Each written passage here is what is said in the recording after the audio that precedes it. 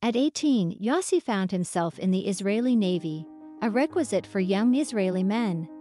Despite the obligation, he seized the opportunity, honing survival skills crucial for life's unpredictable moments. Stationed in the Red Sea, far from familiarity, Yossi encountered diverse perspectives, notably from a Bedouin man who introduced him to the nomadic lifestyle he found intriguing yet risky. Inspired by Henry Charrier's captivating autobiography, Papillon, Yossi embarked on a dual quest: to venture into the Amazonian wilderness and seek the blessing of his literary hero. Little did he know, fate had a remarkable twist in store. The Amazon, a realm of enchanting beauty and perilous hazards, entices with its dense foliage and teeming wildlife. From electric eels to venomous snakes, the rainforest harbors myriad dangers, its thick canopy obscuring sunlight and shrouding the ground in perpetual shadow. Despite its perils, what draws individuals to this unforgiving landscape remains a compelling mystery. The Amazon rainforest stands as the last bastion of its kind, encompassing half of the world's remaining rainforests. Its allure extends beyond mere adventure. Nestled far from urban life, the Amazon nurtures an unparalleled diversity of plant and animal species. Here, nature flourishes in abundance, with towering giants like the kapok tree reaching heights exceeding 200 feet. This vast expanse yields over 80% of the fruits consumed globally, including avocados, coconuts, and mangoes, making it a veritable paradise for explorers, akin to Métis Everest for mountaineers. After 3 years of service in the Navy, Yossi Ginsberg felt the pull of his dreams and decided to leave his stable job behind. Little did he know, this leap was just the beginning of a journey fraught with even greater risks. However, before he could set foot in the Amazon, he faced a formidable obstacle: finances. Determined to fund his expedition, Yossi took on various jobs across the globe. From construction work in Norway to fishing in Alaska and manual labor in New York City.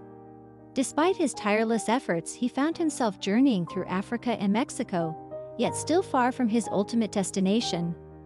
Finally arriving in South America after years of toil, Yossi found himself on the brink of realizing his dreams, meeting his hero and delving into the depths of the Amazon. Though the wait had been agonizing, fate dealt a cruel blow. He arrived too late to meet Henry, who had passed away. Undeterred, Yossi pressed on, drawing inspiration from the teachings of the Bedouin nomad he had encountered. Embarking on his Amazonian adventure, Yossi embraced the concept of hitchhiking as a means of frugal travel. From Venezuela to Colombia, he hitched rides, encountering fellow adventurers like Marcus Stam, a Swiss teacher drawn to the rainforest's allure. Together, they embarked on a journey into the heart of the Amazon, united by their shared thirst for exploration. Marcus and Yossi forged a fast friendship, united in their readiness for adventure. Their journey led them to La Paz, Bolivia, the gateway to the rainforest. Initially, there was nothing amiss for the pair, until a mysterious figure entered their lives, poised to alter their fates forever. They encountered Karl Ruprechter, an Austrian who claimed to be a geologist, with grand plans for a gold-seeking expedition into an ancient village nestled within Bolivia's ancient jungle. The prospect of gold enticed the young men, leading them to entertain the idea of joining forces with this stranger. But were they truly prepared to trust someone they had just met? Excited by the possibilities, Yossi and Marcus eagerly agreed to join Karl, recognizing the potential value of his jungle expertise. Their quartet was completed by the addition of Kevin Gale, an American photographer they met after Karl. Together, the four set their sights on the heart of the wilderness. Arriving in the remote town of Rurinabak, they received solemn warnings from the natives about the perils that awaited them in the jungle. While the group acknowledged the dangers, they pressed onward, buoyed by their own sense of adventure and the locals' insights into the jungle's mysteries. Within days, the group found themselves on the precipice of the forest, with Karl leading the way. Traveling by plane and boat, they navigated closer to their destination, stopping to replenish their supplies along the way. Despite the allure of gold, the natives' warnings lingered, prompting the group to reconsider their plans and the risks they were willing to take. Ultimately, driven by human nature's inherent curiosity and ambition, they chose to push forward, albeit with heightened vigilance. Following the Asariamas River deeper into the forest, the four adventurers remained healthy and optimistic. However, their journey was about to take a dramatic turn, setting the stage for an unforgettable saga. Their dwindling food supply forced them to scavenge for sustenance, resorting to consuming whatever they could find, including monkey meat. Marcus, Yossi's initial companion, refused the unconventional fare and soon suffered from trench foot, hindering his ability to keep pace with the others. Navigating through dense foliage proved arduous, with the group adjusting their strategy to travel during the day and rest at night. The oppressive atmosphere, teeming with poisonous insects, heightened their anxiety, prompting a reassessment of their approach. Arriving at a village, Carl proposed navigating by river, a plan the group reluctantly agreed to. With the villagers' assistance, they constructed a raft, hopeful that this new method would lead them to their destination. However, tensions simmered between Carl and Marcus, their strained relationship threatening the cohesion of the group. Following the Beni River, the group relied on Carl's purported expertise and map, while Marcus harbored concerns about their uncertain future. Meanwhile, Kevin seized the opportunity to document their journey, while Yossi reveled in the fulfillment of his long-held dream, oblivious to the impending turmoil. After a week on the water, Carl revealed his true intentions, confessing to deceiving the group. Unbeknownst to them, he lacked swimming skills and possessed neither geological knowledge nor a map. His motives were driven by criminal intent, seeking gold in the Amazon. Confronted with the perilous San Pedro Canyon, Carl's deceit shattered their trust and jeopardized their safety. Realizing they could no longer continue with Carl, the betrayed trio faced a daunting decision. Stranded in the heart of the jungle, they opted to part ways, severing ties with their treacherous leader and venturing into the unknown alone. Yossi and Kevin, bound by friendship, resolved to stick together as they continued their journey by river. Meanwhile, Marcus and Carl, the deceitful companion, opted to proceed on foot. Before parting ways, they agreed to reunite in La Paz before Christmas to conclude their shared adventure, oblivious to the impending separation. Inexperienced in boating, Yossi and Kevin were gripped by fear when their homemade raft collided with a colossal rock, capsizing and hurtling them downstream. Kevin managed to reach the safety of the shore, but Yossi struggled against the relentless current, fighting to stay afloat amidst the impending waterfall.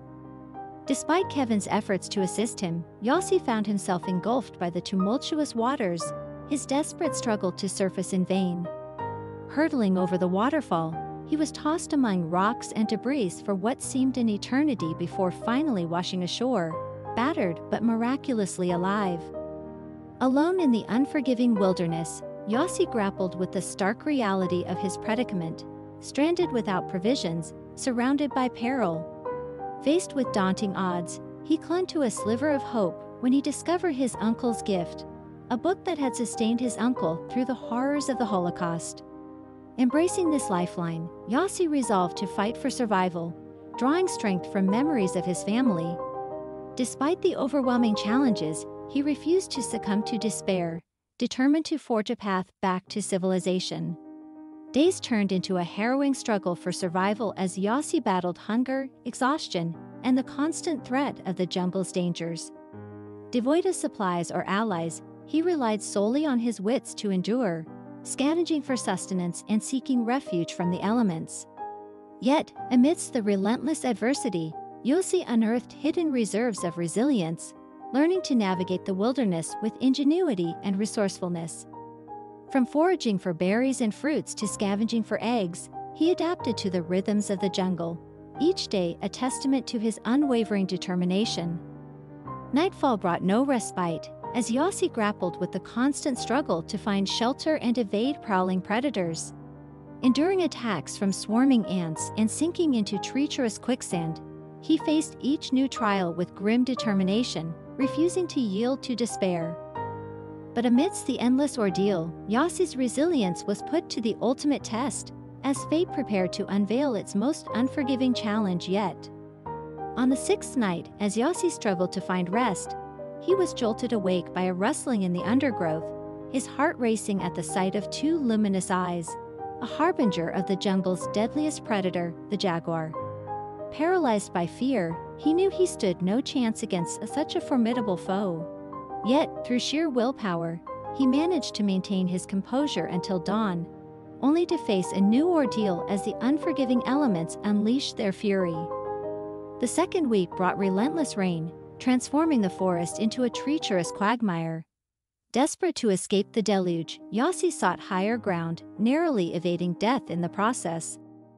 In moments of despair, he found solace in hallucinations of a former love, urging him to persevere against all odds. Prayers for divine intervention mingled with his desperate pleas for release from his torment, until a miraculous sound shattered the silence, the distant hum of an engine. Racing towards the riverside, Yossi's hopes soared as he beheld the familiar face of his friend Kevin, accompanied by villagers who had tirelessly searched for him. Yet the road to recovery was long and arduous, as Yossi spent over 3 months in hospital, his body ravaged by his harrowing ordeal.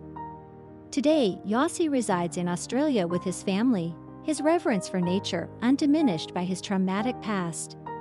In his own words, he cherishes the beauty of all life forms, lamenting the blindness of those who fail to see the abundance of our planet, marred only by human greed and short-sightedness.